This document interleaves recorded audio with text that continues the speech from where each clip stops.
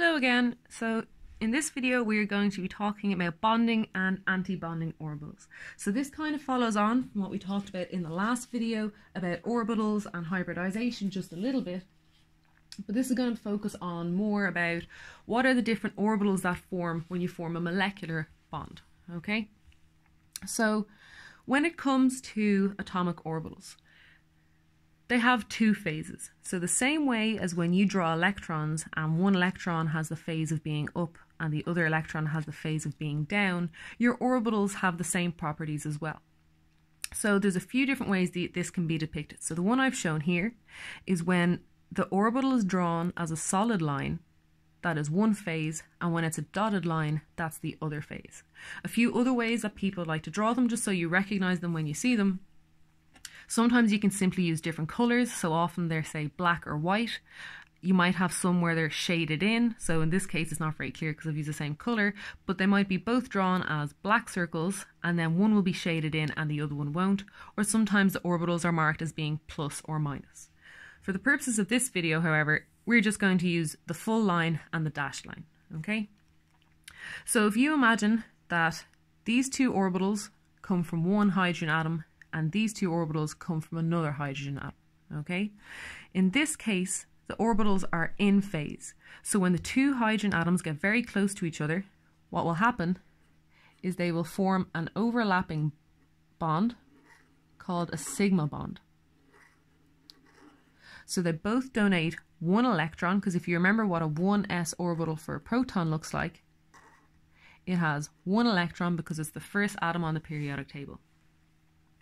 So what happens here is both protons, or both hydrogens, donate a single electron, so both of the electrons live in here, in the space in between the two hydrogen atoms. And this is referred to as the bonding orbital. Now, what happens when the orbitals are out of phase? So in this case here, and this happens at the exact same time as this one down here, okay? If, for example, this hydrogen atom has, say, a full line phase or a positive phase, and this one has a negative phase or it's dashed, they cannot overlap with each other, okay? So they have a destructive interference with each other. So what ends up happening is, even though they come close together, you get a node. And what I mean by a node is that the orbitals will actually change shape, so they're not perfectly spherical anymore. And now there's this space in the middle that has no electrons in it. And this is called the node. Okay, so what does this look like in terms of an energy diagram?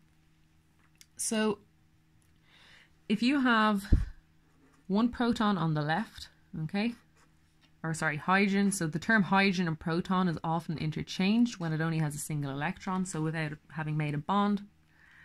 And then if you have another 1s orbital over here, so again, this will have one electron in it, okay? So these will start off as the same energy. So just to be clear, the x-axis here is energy, which I'm depicting with E, and the higher up the orbital, the higher in energy it is, and the lower down it goes, the lower in energy it is. So in the case of the bonding orbital, which is depicted here, so what happens is both orbitals will come together and combine to form a new orbital. And both electrons are going to go and join this together, and this is the bonding orbital. And this should be quite clear, because when two hydrogens form a molecule, what you have is you have a bond in between where the two electrons are shared by both hydrogens at the same time. And that's what's depicted here. However, what's very important in chemistry is conservation. So if you started with two orbitals, you have to finish with two orbitals. So if this one is going to go down in energy, there has to be basically an equivalent or a mirror. So what happens is that another orbital will be formed that is much higher in energy. And this is called the antibonding orbital.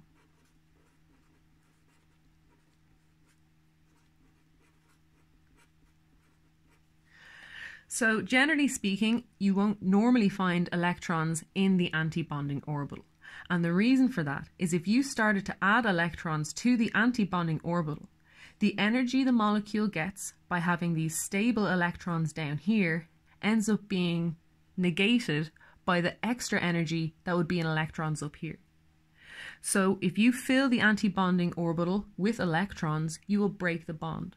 One way to do that, for example, is by adding lots and lots of energy. So you start to heat up, or for example, shine light on a molecule. And in this case, if one of these electrons were to end up here, you would have one electron on the top, one electron on the bottom, and then the bond will be broken because there's no energy being saved. So that's a bit of an introduction to bonding and antibonding orbitals, and I'm going to have another video then on a more complicated example of methane. So just remember that this is all for trying to raise money for Cystic Fibrosis Ireland. We're currently doing really well, nearly up at €150, but if you want to see more videos and more content covering basic organic chemistry, please do continue to donate, and the link to the GoFundMe is in the description below.